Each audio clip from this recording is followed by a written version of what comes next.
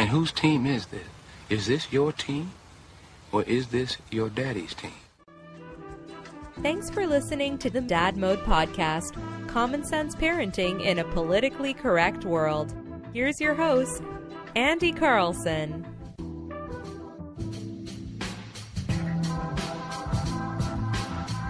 Welcome back to the Dad Mode Podcast, common sense parenting in a politically correct world. I'm your host, Andy Carlson, and Andy Carlson Show on the Twitter machine.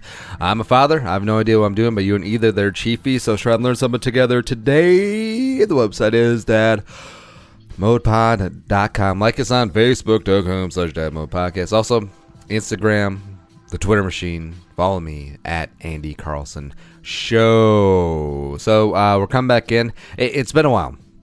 And I apologize for that. We've been on a pretty heavy recording schedule for Purple for the Win and Bull. Check those out. PurpleFTW.com, bullshow.co. Subscribe on iTunes. And also now we're doing daily video content. Apparently, it just kind of happened by accident. You know, just on our Purple for the Win YouTube channel. So subscribe to that as well. And it initially just started during the draft. I was like, oh, this is a really easy way to crank out some high quality content. And then, we're starting to get pretty comfortable behind the camera. And basically what I do is I write down 3 words and then just wing it on like a 5-minute video. That's how we usually do this anyways. And who knows? Heck, maybe we'll migrate Dad Mode to primarily video, and then we'll just push out the audio as a podcast as well. But wanted to touch base today. And I promise we'll start getting back into these. Again, we won't do so many rebroadcasts. But the great thing is, a lot of the topics that we cover, it's going to be evergreen. You know, it's going to be applicable right when it came out, applicable 9 months later, applicable 3 years from now when you're on kid number 2. And we just rebroadcast the Working on Kid Number 2 episode. That was from... Gosh, I was from 5 months ago. We did that 2 weeks ago, and we're still here. Yeah, we're still attempting to try number 2 because once you get older, and circumstances beyond our control, it's not like Teen Mom. It's not like the MTV show Teen Mom where it's like, oh my god, I just had sex for the first time ever, and now I have 8 children. Like, oh my god, that's always so annoying, isn't it? And it's more annoying to older couples that have been trying to have kids for a number of years, and we were very blessed and lucky to have Mugsy. But the couples that have, the 40-year-old couples, maybe they focused a little bit on their career to start with, which there's absolutely nothing wrong with that, and then they try to have kids later. They find out they have complications, and a lot of heartbreak, a lot of money spent, and a lot of just regret and sadness that they can't procreate on their own. And they look into adoption. I almost said have to look into adoption, but as a child of adoption, I can say that there's a lot of massive benefits from it. And one of our friends just adopted a pair of sisters. I think they're 15 and 10 or something like that. And I know it's not exactly what people want when they're adopting. They usually want a young kid that they can raise from birth. But imagine the effect on those 2 kids, the 15 and 10-year-old, who now go from foster care where they may have gotten split up and they get great parents. And yeah, I mean, they're life-changing for both of them. It's amazing. But where was I? Oh yeah, the 16-year-old and the 14-year-old, 15-year-olds, all in there, having sex for the first time, just experimenting, and the condom breaks or something, or they don't even use protection because they're idiots. And then it's like, oh, look, we have a baby, the miracle of life. God is, he's got a sense of humor. Kind of dig that about him, yeah. But today I wanted to talk about what Mugsy digs, and that's... All right, so we've all had our Blankie, right? And some of us had it longer than others, ? And I always remember, I think it was the Learning Channel. Remember when TLC used to be the Learning Channel, not like Honey Boo Boo and crap like that? But it was, I forget what, maybe it was My Strange Addiction or whatever. But this girl, she was Goyle. Despicable Me 3 coming out pretty soon. Pretty excited about that. But she was like 22 and she was in college and just wrapping up there, and they were covering her during finals week, and she was in the library doing work, and she sucked her thumb. Yeah. I mean, it's a little off-putting, but here's the kicker. She had like this little scrap of fabric that she always had like in the crook between her thumb and the rest of her hand so that she could sniff it, like, and it was a piece of her childhood blankie. And I know that when kids are young and in cribs, you get attached to your blankie. It's a running gag, and like Linus from Peanuts, he always had his Linus, right? Yeah. And a lot of us grow out of it, some sooner than others. Like I remember I had a blankie, but I didn't have an emotional attachment to it. But some kids, and for really no reason, it's not like you can point to a specific, there was a traumatic incident, so now they're attached to a blanket. Just psychologically are stuck to it, right? And the wife, we've moved probably like 3 or 4 times since we've been together, and her baby blanket, like, she doesn't sleep with it. She doesn't have it out prominently. It's in a storage bin, but she always makes sure it comes along. And I'm probably, frankly, pretty lucky, because I know that within the sound of my voice, there's some significant others out there whose baby blanket is very prominent. It's very right. It is right there, and maybe they sleep with it. Maybe it's weird being an adult, but going back to this college girl. And so it obviously started off as a full blanket and then just disintegrated down to the point where it was the size of, I don't know, like a fabric swatch that you get from Joann Fabrics, right? And my whole thing is like the whole weird energy around it. I mean, her parents probably should have broke her of this at some point, and I don't know if that's tough love, just completely taken away, bleaching her thumb so she wouldn't suck it. I don't, seeing a psychologist, I don't know, but when you hear of a girl sucking her thumbs, and right away, like, the guy's mind goes to, she has an oral fixation, so this must be great. But no, her teeth were pretty jacked up, from always sucking her thumb. And the single dating life, from what I've gleaned since I haven't been single in like 10 years, everyone has some damaged goods on them, and like maybe in the grand scheme of things, being a thumbsucker and having to have the scrap of your childhood blanket right in the crux of your thumb isn't all that weird, but it's still pretty weird. Like, the guy who has to date her has to really be committed, if you know what I mean. Yeah. And with Mugsy, to bring a full circle to her,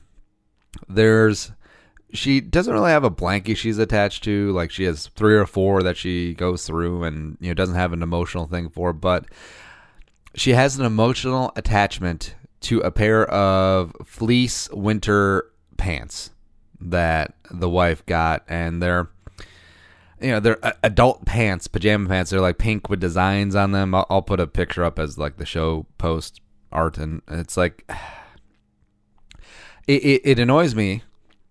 Mainly because the wife kept letting her sleep with him, because Mugsy would throw a fit every time we tried to take him away from her. And she wears them like, like you would a sash, like you would a scarf, with the crotch of the pants and the back of her neck, and then like the front legs draping over in the front. And my whole paranoid concern is like she'll roll over in the middle of the night and one of the legs will get caught and then it'll choke her out, and then we'll be those parents. We'll be on the nightly news of a South Metro couple, child died due to asphyxiation because they choked to death because they wouldn't take away stupid pants. Yeah. And it frustrated me to the point because I voiced my concern to the wife, probably about half dozen times, maybe about like 5, 6, 7 times, that, hey, we shouldn't let her sleep with these pants, and if we do, not have it be around the neck. And then it was like all nonchalant, but she loves them, and da-da-da-da-da. So here's what I did. Dun, dun, dun, dun, dun, dun, dun, dun. I just took them. I just took them away, and I hid them in a undisclosed location. I'm gonna throw them away. if not burn them. I actually might just burn them. Although it's not going to be good burning weather this weekend. Yeah, and here's the thing. I took one away about a week ago. I've been monitoring Mugsy. Nothing. Absolutely nothing. No crying. Like she can say words now. Like she can say pants, and no like pants, pants, pants, pants. And like nothing like that. Nothing. Nada. So the whole concern about rocking her emotional world by taking away these pants, which are probably easily a safety hazard, like a low-level safety hazard for sure. It's not like we're putting her in her bed with like a roll of razor wire or anything like that. It's not like that's her comfort blanket. Her instead of a pair of pants is razor wire. No, but yeah, absolutely nothing. And now I feel pretty confident in it. I'm parenting. I'm doing it. I am doing it because even if it was just a blanket, I would be a little concerned, right? Because having the kid who's 7, 8, 3rd and 4th grade, and still has the Blankie. I mean, kids and teachers and parents are much more tuned in to what they perceive as bullying. Probably way overboard now. Like even normal kid stuff is seen as bullying. Oh, that's bullying. That's bullying. That's bullying. That's bullying.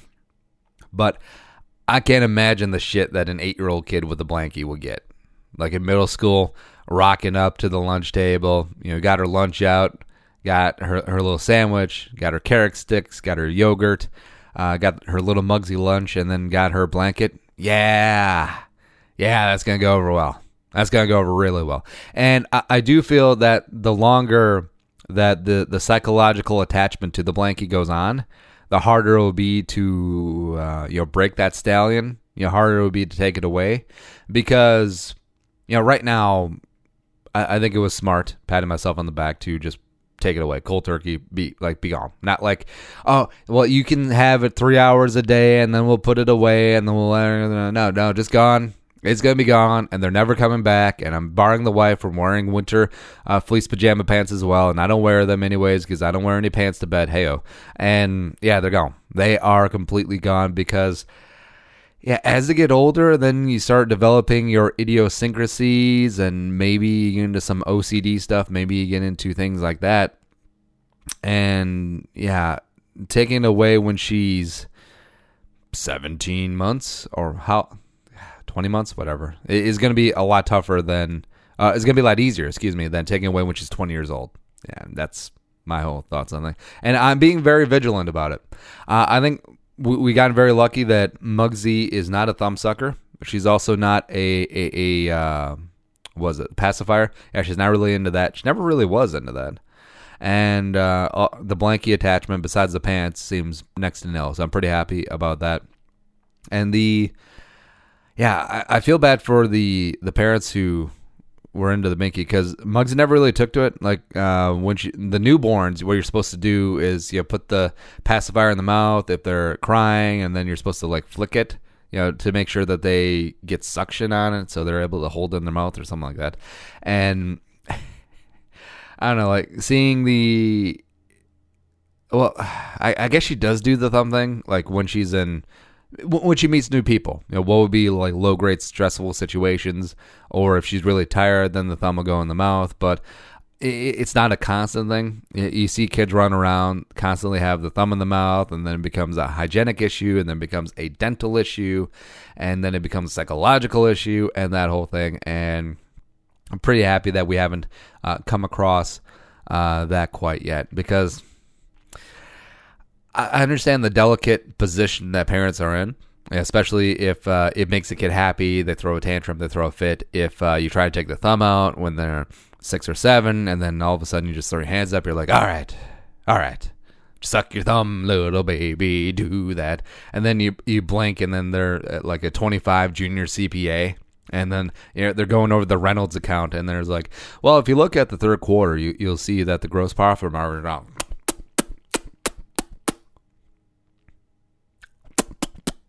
McWilliams, what are you doing? Oh, sorry. I sucked my thumb while I'm talking. You're fired.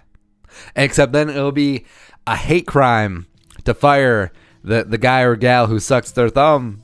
Oh, It's amazing. Life is amazing. So that's the story of the pants and how I broke the stallion. I literally just took him away. Put him in the sock drawer. I mean, put him in an undisclosed location.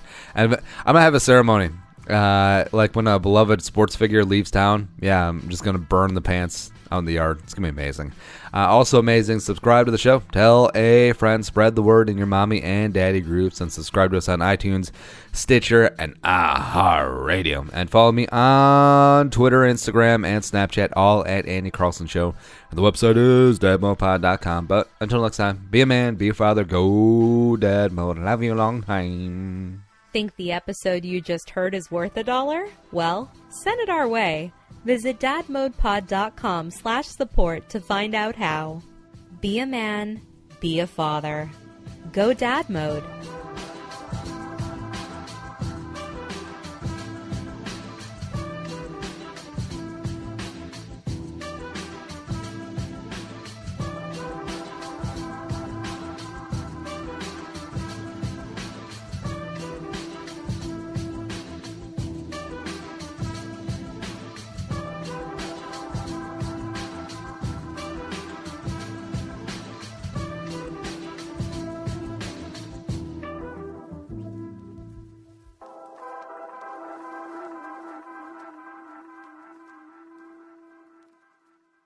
The music is created and produced by Deeb. To hear more of his tracks, visit soundcloud.com/Deeb.